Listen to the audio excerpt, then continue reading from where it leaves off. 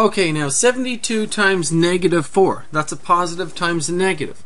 But it's also like a teacher buying packs of crayons. And each pack of crayon costs $4, right? So for each pack of crayons, there's a bill of $4.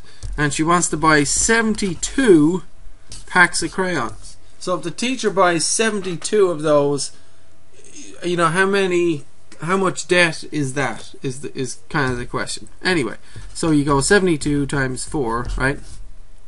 4 times 2 is 8. 4 times 7, 28. And so the teacher will have to pay, it'll be a debt of $288, right?